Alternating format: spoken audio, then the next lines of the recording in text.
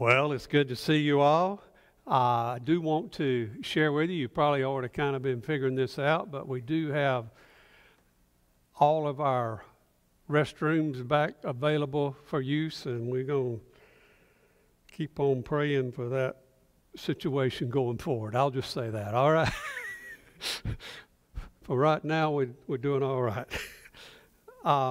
Let me mention to you that, of course, if you are on the prayer email distribution list, you know about this, but Miss Agnes Ritchie had gone to be with the Lord, very committed believer in Jesus. And, of course, that's, I see Gary and Denise back there and Anna Grace, but, of course, Noah married Cheyenne, and this is Cheyenne's grandmother, and it's Mary Carter's sister-in-law. But let's be praying for them. Let's look to the Lord in prayer at this time. Lord, how we're thankful, God, that we can look to you, Lord, and Lord, you are sufficient. Lord, we thank you, God, that we who know Christ and the pardon and forgiveness of sins and having loved ones who likewise would know you as Savior, Lord, that we do not have to sorrow as those who have no hope. And Lord, that we know that a parting that we have with them in this earthly life is but a temporary thing. Lord, we pray for your comfort to this family. Lord, we pray that you'd speak to our hearts as we're here together and worship to you. And it's in Jesus' name that I pray. Amen.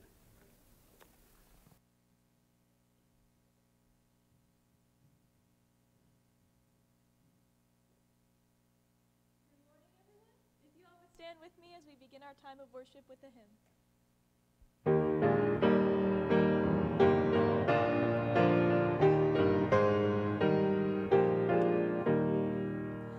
Come thou fount of every blessing, tune my heart to sing thy grace. Streams of mercy never ceasing, call for songs of loudest praise. Teach me some melodious sonnet, sung by flaming tongues above. Praise the mount I'm fixed upon it, mount of thy redeeming love. Here I raise mine Ebenezer, hither by thy help I'm come, and I hope by my good pleasure safely to arrive at home. Jesus sought me when a stranger, wandering from the fold of God. He to rescue me from danger interposed his precious blood. Oh, to grace how great a debtor daily I'm constrained to be. Let thy grace, Lord, like a fetter, blind my wandering heart to thee. Prone to wander, Lord, I feel it, prone to leave the God I love. Here's my heart, Lord, take and seal it for thy courts above. Amen. The call to worship today comes from Psalm 103, verses 1 through 12. Let all that I am praise the Lord. With my whole heart I will praise his holy name. Let all that I am praise the Lord. May I never forget the good things he does for me. He forgives all my sins and heals all my disease. He redeems me from death and crowns me with love and tender mercies. He fills my life with good things. My youth is renewed like the eagles. The Lord gives righteousness and justice to all who are treated unfairly. He revealed his character to Moses and his deeds to the people of Israel. The Lord is compassionate and merciful, slow to get angry and filled with unfailing love. He will not constantly accuse us, nor remain angry forever. He does not punish us for all our sins. He does not deal harshly with us as we deserve. For his unfailing love towards those who fear him is as great as the height of the heavens above the earth. He He has removed our sins as far from us as the east is from the west.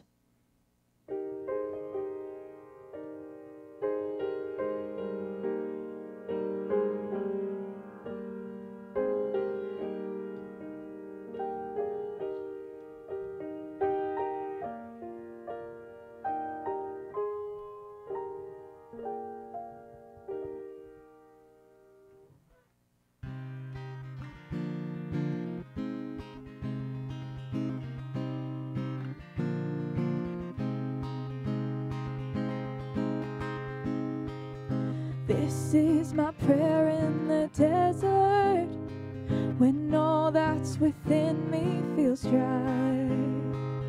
This is my prayer in my hunger and need. My God is the God who provides. And this is my prayer in the fire, in a weakness or trial or pain.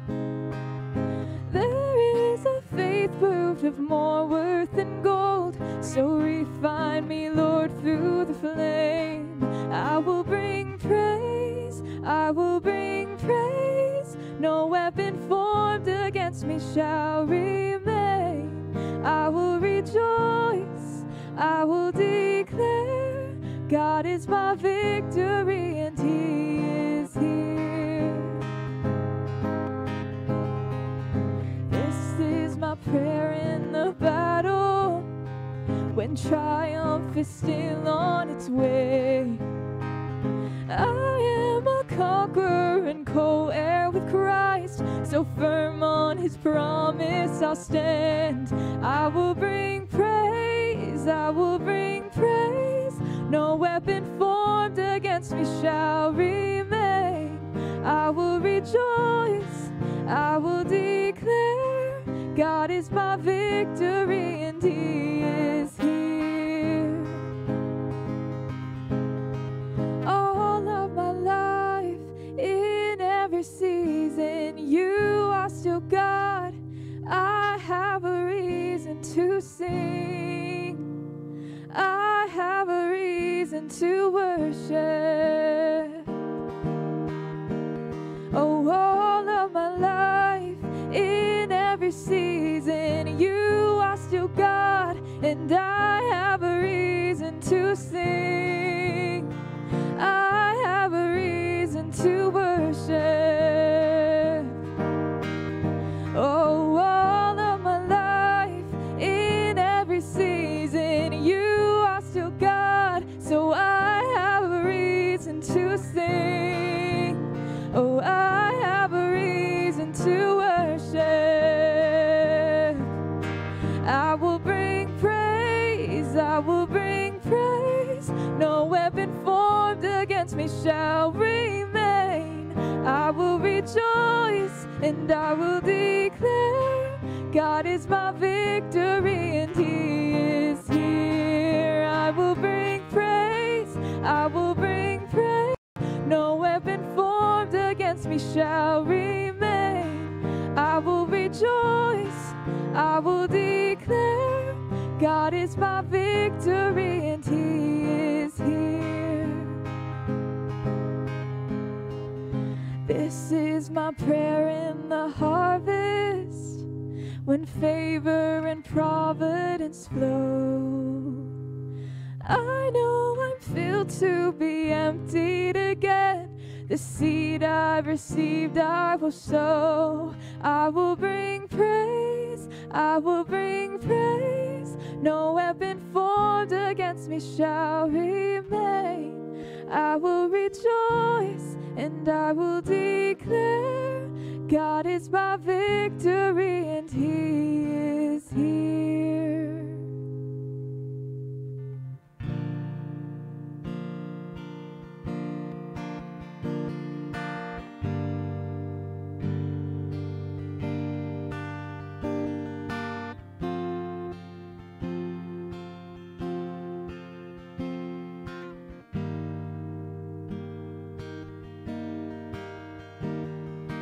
He is jealous for me. He loves like a hurricane, and I am a tree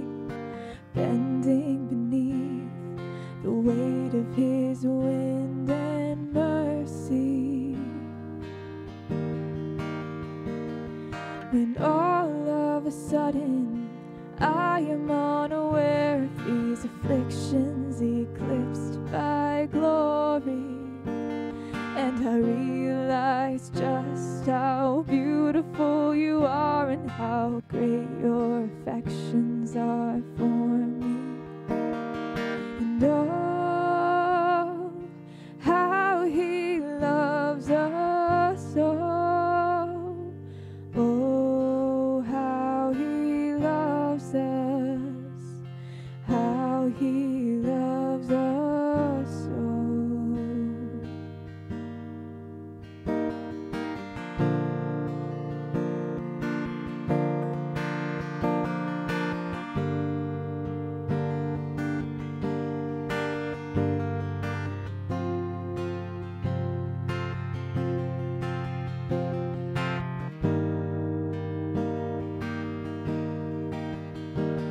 Oh, he is jealous for me. His love's like a hurricane, and I am a tree bending beneath the weight of his wind and mercy. When all of a sudden I am unaware of these afflictions eclipsed by glory, and I realize just how beautiful you are and how great your affections are for me. And oh, how he loves us all. Oh, how he loves us. How he loves us so. Yeah, he loves us. Oh, how he loves us. Oh, how he loves us. Oh, how he loves. Yes, he loves us. Oh, how he loves us. Oh, how he loves us. Oh, how he loves. So we are his portion, and he is our prize, drawn to redemption by the grace in his eyes. If his grace is an ocean, we're all sinking. So heaven meets earth like an unforeseen kiss, and my heart it turns violently inside of my chest. I don't have time to maintain these regrets, and I think about the way he loves us. Oh, how he loves us. Oh, how he loves us. Oh, how he loves. Oh, he loves us. Oh, how he loves us. Oh, how he loves us. Oh, how he loves. Yes, he loves us. Oh, how he loves us. Oh, how he loves us. Oh, how he loves. Yes, he loves us. Oh, how he loves us. Oh, how he loves us. Oh, how he loves.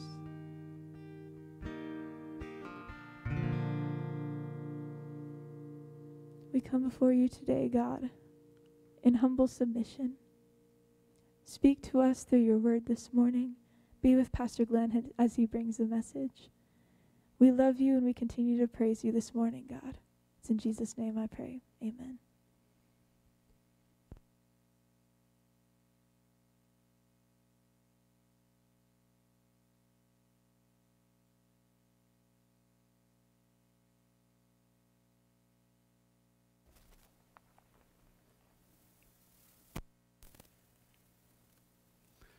You remember from last week as we've been going through this Gospel of John, just to kind of get us up to speed, that Jesus had escaped a stoning attempt in Jerusalem, and he's down near the Jordan River where multitudes were believing in him. And so with that as backdrop, I want to pick up this morning in John chapter 11 and read verses 1 through 16. Now a man was sick, Lazarus from Bethany, the village of Mary and her sister Martha. Mary was the one who anointed the Lord with perfume and wiped his feet with her hair, and it was her brother Lazarus who was sick. So the sisters sent a message to him, Lord, the one you love is sick. When Jesus heard it, he said, this sickness will not end in death, but is for the glory of God, so that the Son of God may be glorified through it. Now Jesus loved Martha, her sister, and Lazarus. So when he heard that Lazarus was sick, he stayed 2 more days in the place where he was. Then after that, he said to the disciples, let's go to Judea again. Rabbi, the disciples told him, just now the Jews tried to stone you, and you're going there again? Aren't there 12 hours in a day? Jesus answered. If anyone walks during the day, he doesn't stumble, because he sees the light of this world. But if anyone walks during the night, he does stumble, because the light is not in him. He said this, and then he told them, our friend Lazarus has fallen asleep, but I'm on my way to wake him up. Then the disciples said to him, Lord, if he's fallen asleep, he will get well. Jesus, however, was speaking about his death, Lazarus' death. But they thought he was speaking about natural sleep. So Jesus then told them plainly, Lazarus has died. I'm glad for you that I wasn't there, so that you may believe. But let's go to him. Then Thomas, called Twin, said to his fellow disciples, let's go too, that we may die with him. I want to speak to you this morning, something that maybe wouldn't so much jump out at you from this text, but yet it's spoken to us from this text. I want to speak to you today on this subject, why God doesn't answer our prayers immediately. You ever wondered about that? Why God doesn't answer our prayers immediately. Have you ever asked God for something, and I mean the thing that you were asking him for, you needed an answer right away? Maybe the thing you were asking him about was for the healing of a loved one, or maybe it's some problem that is just so hard that you just needed the resolution of that thing and you needed it right away. And although you needed an answer right away, you still didn't get it. And you were like David, who cried out to God in Psalm 69, verse 17. Don't hide your face from your servant, for I am in distress. Answer me quickly. You are like Mary and Martha in our story this morning, as a breathless messenger arrives and says to Jesus, quick, Jesus, come on back to Bethany. Lazarus is sick. And so we would expect that Jesus, having heard that and loving them as we know that he loved them, and as even we read about within this text, we would expect that having heard the news that this dear friend Lazarus was sick, and he loved him, and he loved Martha, and he loved Mary, and knowing what's going on in their hearts for those who loved him, that is the sisters, and Lazarus, I mean, he's in the condition he's in. We would expect that Jesus would, just like that, immediately leave for Bethany. But the Bible tells us here that intentionally Jesus delays going. And so when we hear that, that goes against our expectations of what Jesus would have done, because we're thinking, well, after all, Jesus loved them, but that doesn't seem to fit.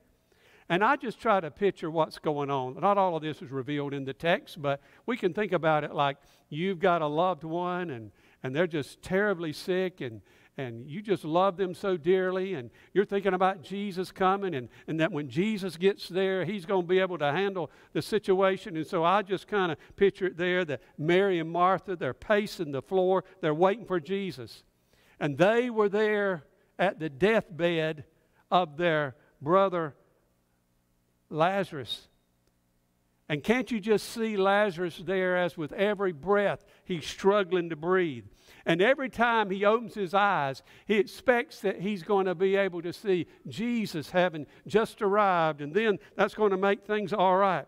And Mary and Martha, they're there, and they're using the cool, wet cloths, putting it across his forehead and just doing whatever they can to try to ease his fever. And the whole time, I don't know what it's like we think about, we got windows, but the whole time it's like they're looking out the window. They're expecting to see Jesus, the Savior of their situation, to arrive anytime, and then that's going to make everything all right. But Jesus is a no-show. And Lazarus dies. And the Bible tells us that Martha and Mary go into mourning, and they lovingly wrap the corpse of their brother into strips of cloths. And they lay him in a shallow cave, and they roll the stone across the opening. Still no Jesus. Now, can you imagine what was going through the minds of the sisters by this point?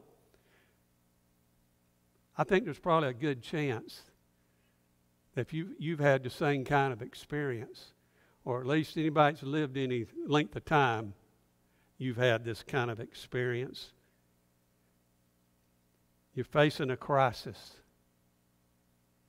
You're saying, oh God, I need you to help me in this situation.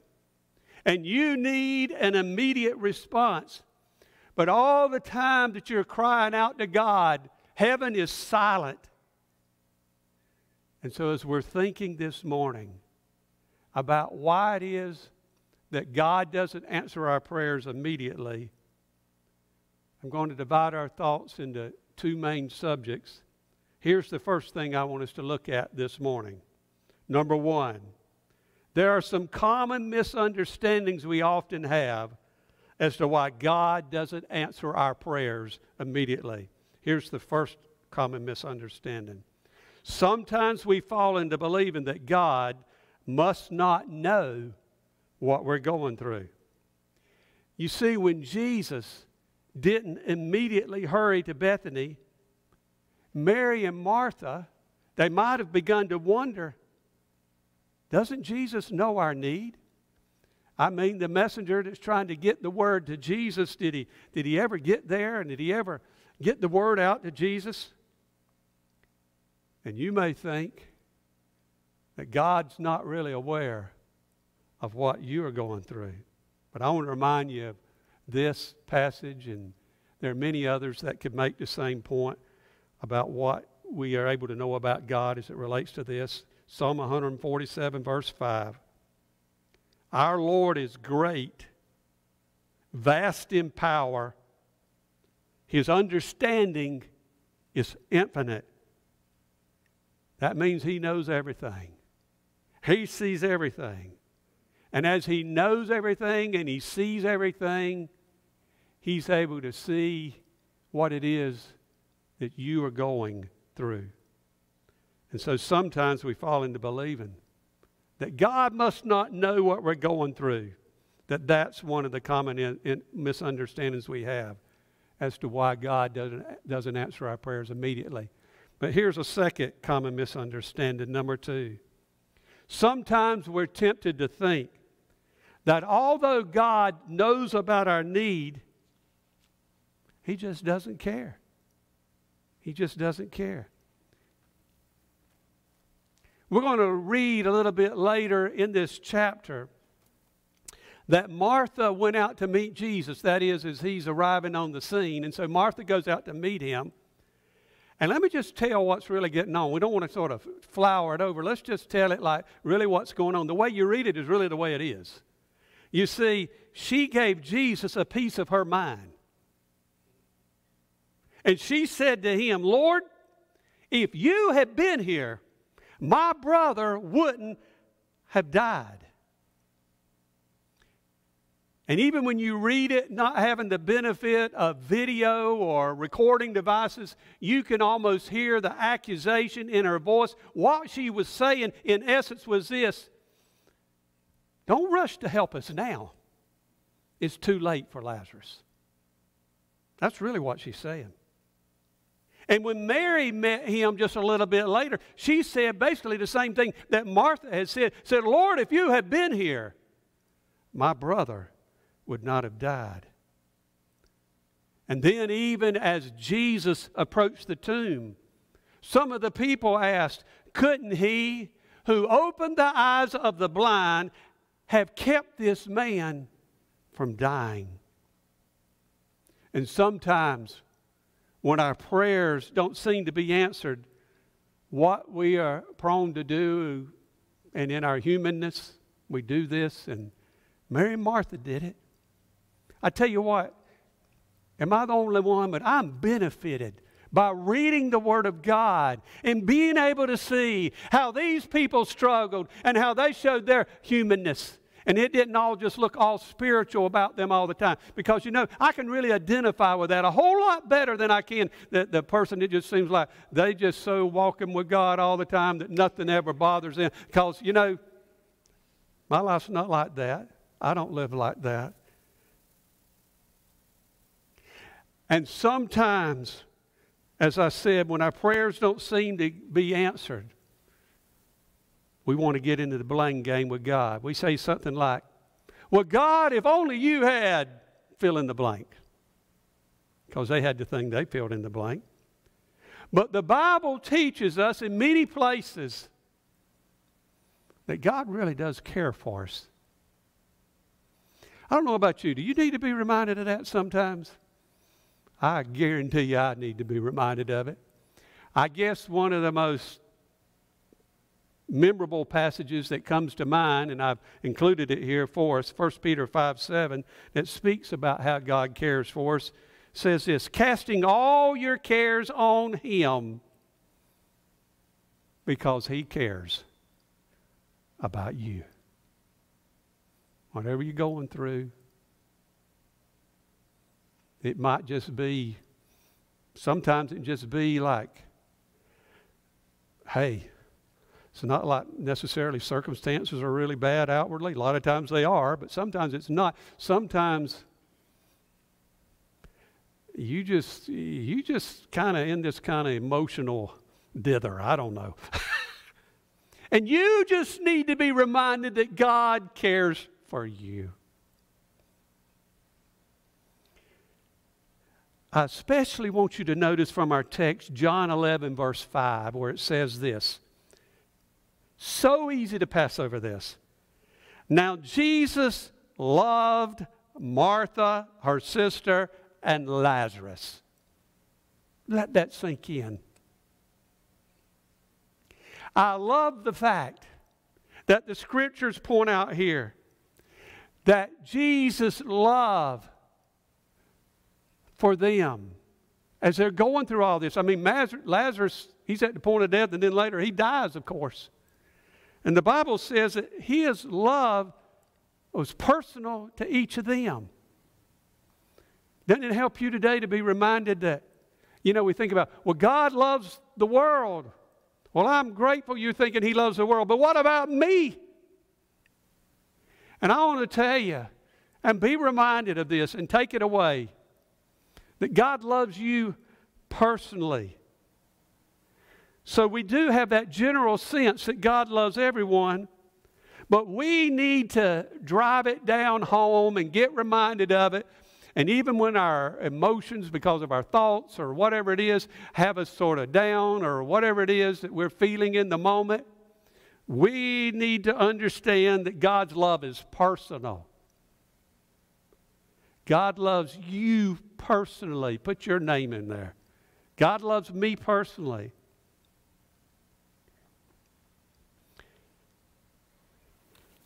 Remember one of the passages that is such a blessing to me, and I try to You know, you got those passages of scriptures you try to keep going back to.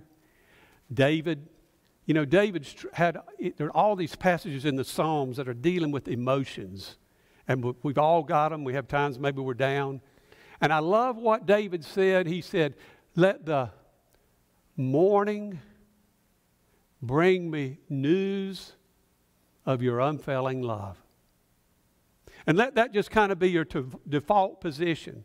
That you just remind yourself. Because you wake up sometimes, you're not feeling so hot, right? And I've talked to some others, they get a little older, they got a little more pains. I understand that better. And just be wise enough to remind yourself, let the morning bring me that news of your unfailing love. We've sung about it this morning. We've heard it read in the scriptures already this morning. And what about that wonderful, simple song that most of us learned when we were little children? Jesus loves me. This I know, for the Bible tells me so. He really does. I didn't plan to say this, but I just got reminded of this, that there's this world-renowned theologian that was meeting with all these students, and I mean, probably one of the greatest theological minds who's ever lived. And he was asked that question, what is it that's the greatest truth that you ever learned and that means so much? And he just quoted from that song, Jesus loves me. This I know, for the Bible tells me so. Well, let's look here a little bit further. A third thing, sometimes we may fall into believing that God's too busy running the universe to get involved in what's going on in our lives. God's omnipotent.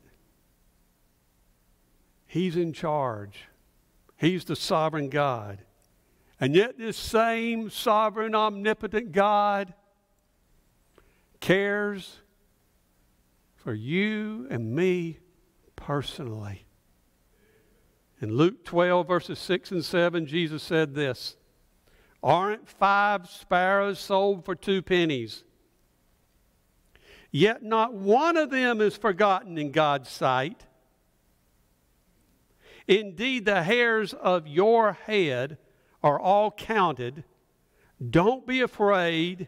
You are worth more than many sparrows. There are, who knows, billions of sparrows on this planet. In other words, they're so numerous that they're uncountable. And in a parallel passage to this, Matthew 10, Jesus said, listen to this closely. Jesus said that the Father knows, listen very closely, the Father knows every time a sparrow, here's the expression I want you to hear, the Father knows every time a sparrow falls to the ground. Now, to me, that's very important. That Jesus didn't just notice when a sparrow flies. He wasn't just aware of it, that, hey, when a sparrow flies, but when a sparrow falls to the ground.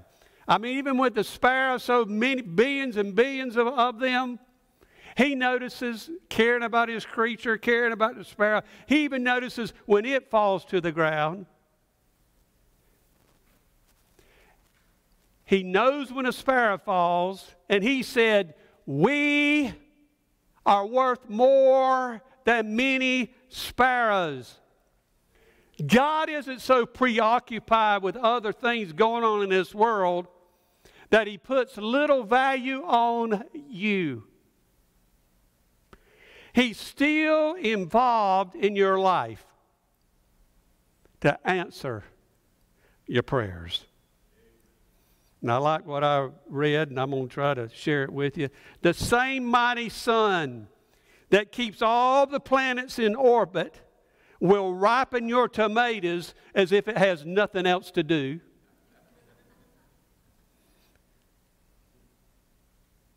And the same God who created this universe, who's involved in this universe, nevertheless cares enough to number every hair on your head. You're important to Him. He cares about you. He cares about the specifics of your life. So first of all this morning, we've been looking at some common misunderstandings we often have as to why it is that God doesn't answer our prayers immediately. Second thing I want to look at then is this. There's a more proper way to understand the times when God does not answer our prayers immediately. With God, timing is more important than time. I want to repeat that. With God, timing is more important than time, and His timing is impeccable. We have our human timetable, we all do, for when we want God to act, right? Absolutely we do. But He's following another timetable. So as we're talking about a more proper way to understand the times when God doesn't answer our prayers immediately, here's the first thing I want us to look at. Sometimes God delays answering our prayers as a means to bring more glory to Himself. Look at John 11:4 again. Jesus said, this sickness that Lazarus is going through will not end in death. In other words, the sickness that Lazarus was going through it would be something by which he would pass through death temporarily. But Jesus is saying this sickness through which he's going through temporarily, it will not end in death. He says, but it is for the glory of God, so that the Son of God may what? May be glorified through it. And later in John 11, verse 40, Jesus is going to say this to Martha. Didn't I tell you that if you believed, you would see what? You would see the glory of God. Glory means attention. Glory means the spotlight. So let me ask you a question if that's what it means.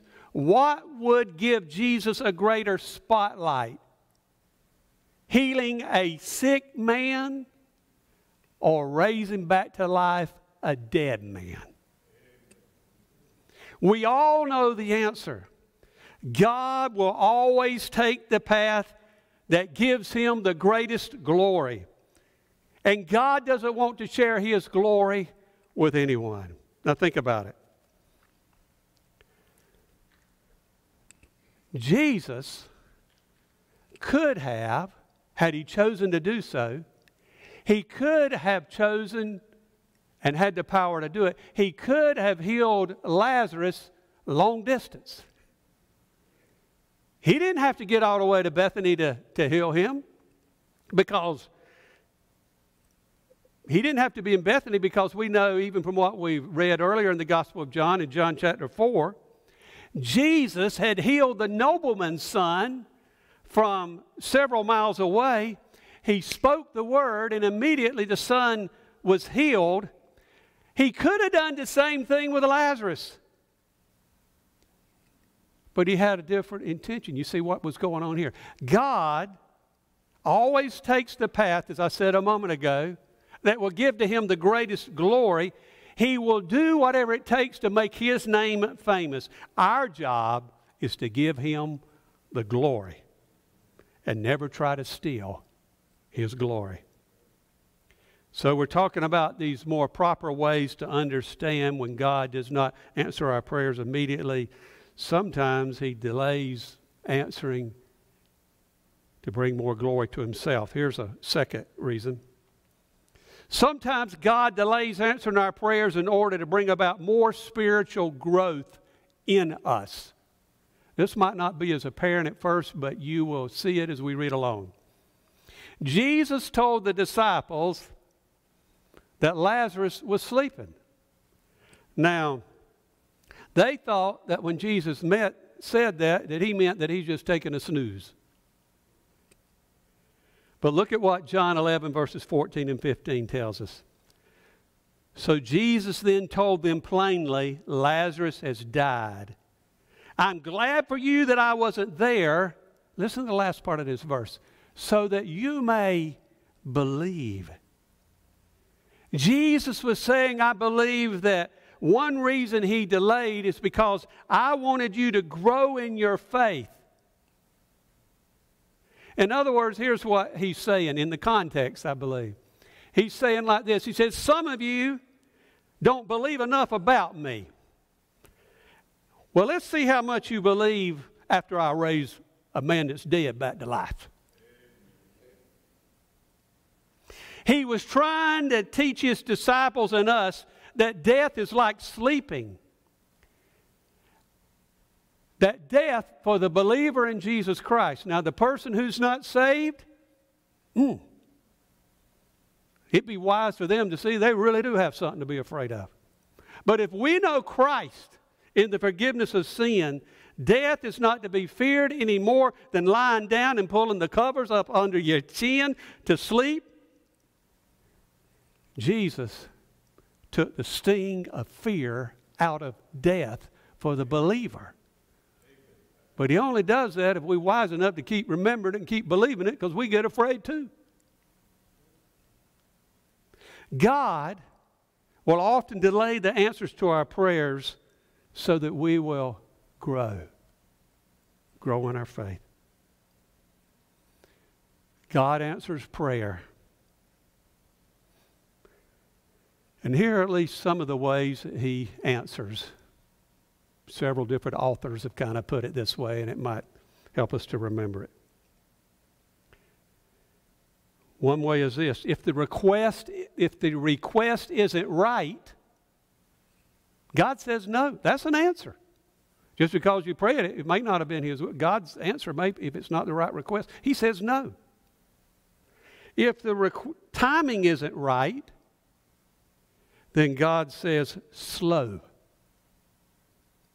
So you got no and you got slow. Now, if you aren't right with God, he may say grow. But when the request and the timing and you are right with God, he often says go and claim your answer by faith. Now, I have to sort of sprinkle into this because I think that is very helpful, what I've shared with you. But the thing I want to be careful of as a pastor, because I live in the same world you do.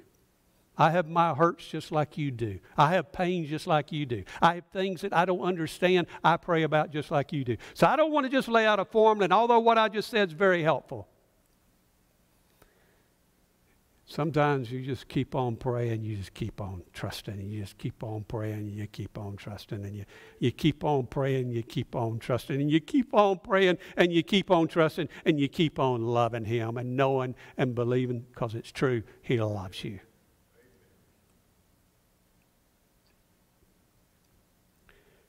Here's a third thing then. Sometimes God doesn't answer our prayers the way we want them answered, because he has something better in mind for us.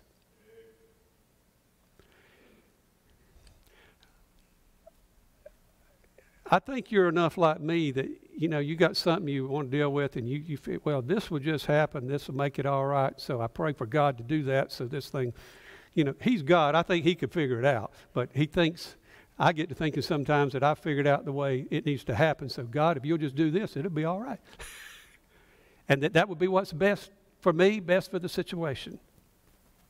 Now, that's what's going on in a way, kind of like with Mary and Martha here, because they thought that the best way for Jesus to show his love to them was to hurry up to their side and heal Lazarus. I mean, that would seem to make sense on the surface, right? But Jesus loved them with an everlasting love. There are many definitions of love. Here's one that I read. Love means giving us what we need most. Love means giving us what we need most. And at that particular time, what Martha and Mary and the disciples needed was an endless experience of the glory of God. And may I tell you, that's what we need too. We need to see a fresh revelation of the greatness and glory of God.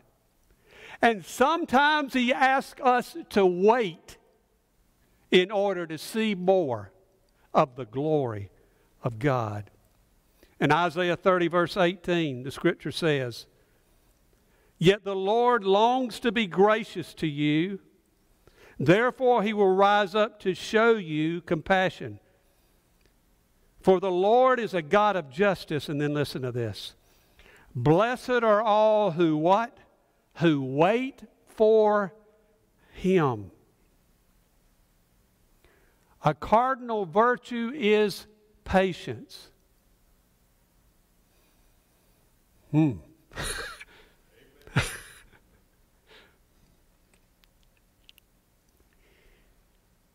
It is the virtue of allowing God to be God in God's own good time. Our lives aren't on our time. We live on God's time, not our time.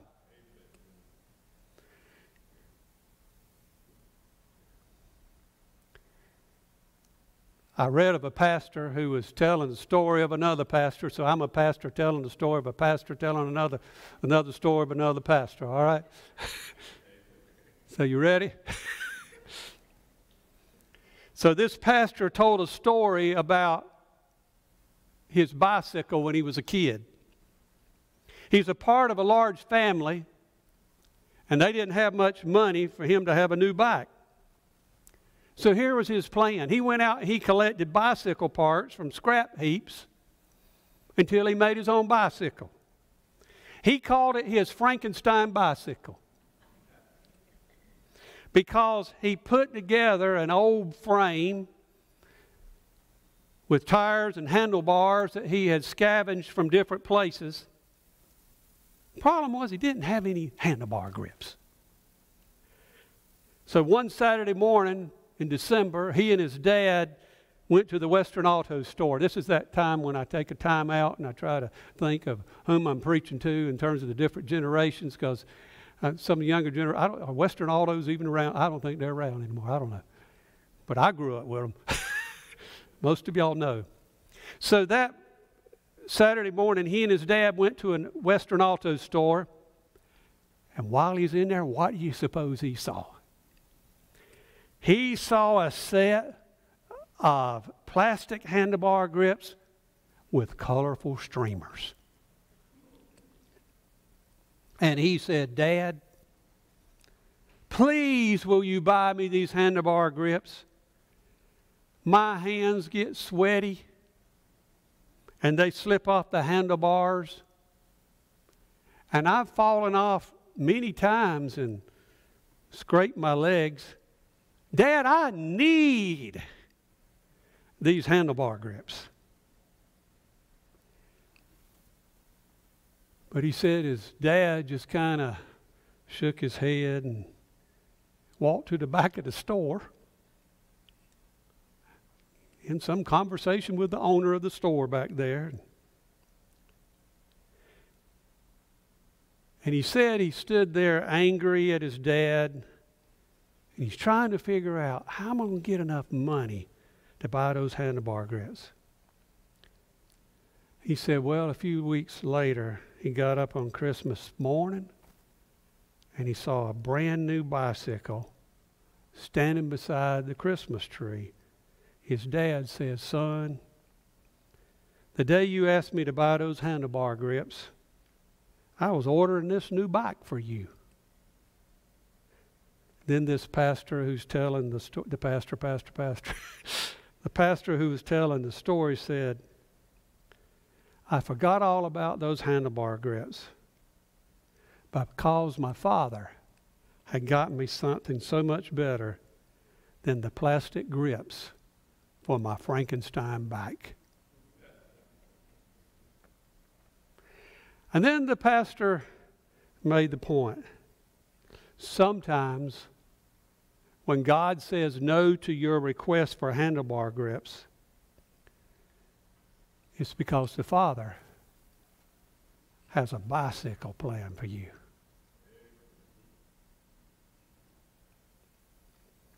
And while we're talking about the different generations, let me just kind of close it out with another one that some will know, some won't. All right.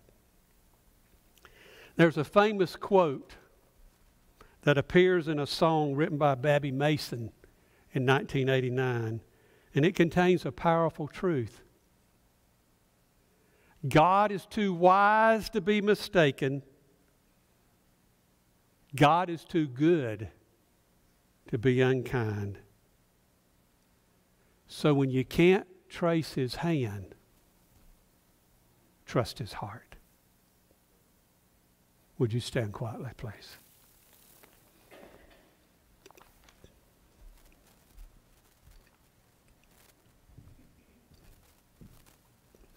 Lord, would you just do such a work in our hearts, God, that no matter what's going on in our lives at the present time, that, Lord, we'd just be overwhelmed with the truth that you love us. And the truth that you love everyone. Lord, I pray especially here today, God, for somebody who's been discouraged, maybe unknown to other people. Lord, just overwhelm them with the sense of the truth that you're still there. Thank you, God, for loving us. Thank you for Jesus, the unmistakable demonstration of your love. And Lord, in our humanness, I know because I experience it just like the next person, that when we've prayed about something and we don't see an answer, maybe we've been praying a while, temptation may be to give up.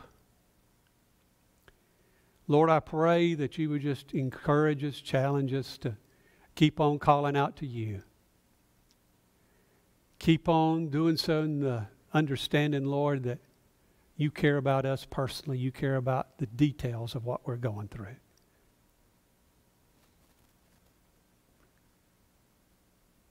It's in Jesus' name that I pray. Amen.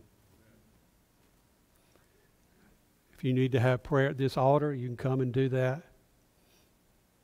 If you need to talk to me about giving your life to Christ, you can do that. Whatever you do, just make the choice now that you're going to go forward living your life believing that Jesus loves you.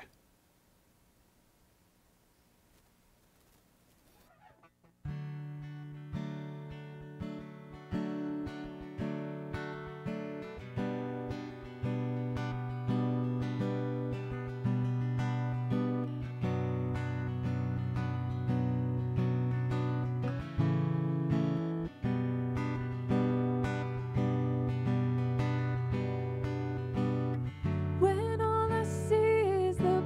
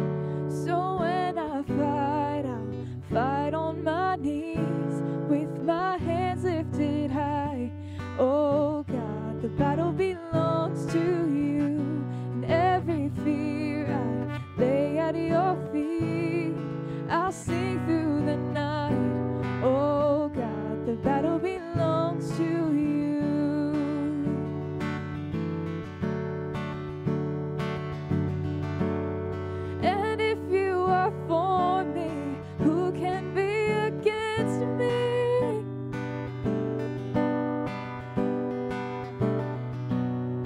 For Jesus, there's nothing impossible for you. And when all I see are the ashes, you see the beauty. Thank you, God. Oh, and when all I see is the cross, God, you see the empty tomb. Oh, so when I fight, I'll fight on my knees with my hands lifted high. Oh God, the battle belongs to you, and every fear I lay at your feet. I'll sing through the night. Oh God, the battle belongs to you. Almighty fortress, you go before us, and nothing can stand against the power of our God. You shine in the shadow, you win every battle, and nothing can stand against the power of our God.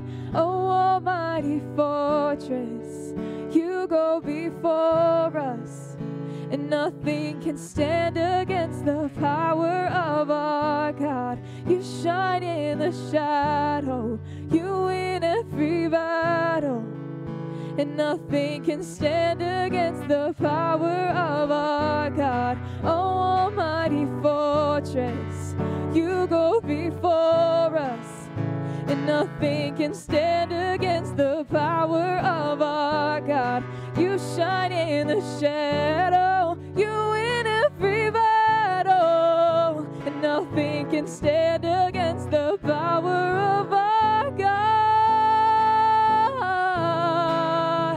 So when I fight, I'll fight on my knees with my hands lifted high. Oh God, the battle belongs to you, and every fear I lay at your feet, and I'll sing through the night. Oh God, the battle belongs to you. So when I fight, I'll fight on my knees with my hands lifted high. Oh God, the battle belongs to you, and every fear I lay at your feet. I'll sing through the night. Oh God, the battle belongs to you, and oh God, the battle belongs to you.